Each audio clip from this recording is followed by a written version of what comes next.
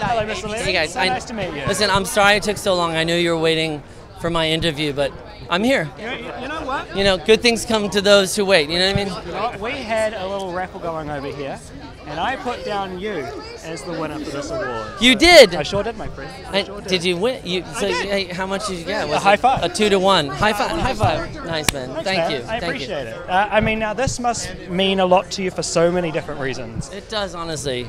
And remarkably, it happened on Mother's Day, and my mother turned 91 last month, and she wrote the song "Happy Christmas, War's Over" with my dad, which was the inspiration for our film. So it was very sweet. I mean, honestly, I don't want to cry because it's embarrassing, but I feel a bit verklempt. No, but bro, you know what? Like, I get that. Like, as someone who, you know, I live in a different country to my parents, right? It's when a big significant moment like this happens. It's so nice that you decided to include her in that speech. Has she seen you yet? It meant a lot. I mean, she's at 91. She's not gonna like come to the Oscars herself anymore because she wants to just chill.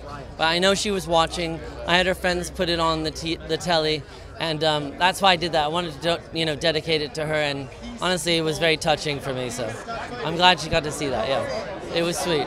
Now, of course, you worked hand in hand with Peter Jackson on this one. Yes. The King, Peter Jackson. It was a miracle. Well, because Peter had done a film for the Beatles that I had some involvement with, and so because I had his number, I was working on this film, and I saw, you know, I asked my producer, I was like, should I call Peter and just see if they're like, no, dude, like he's not gonna want to do it.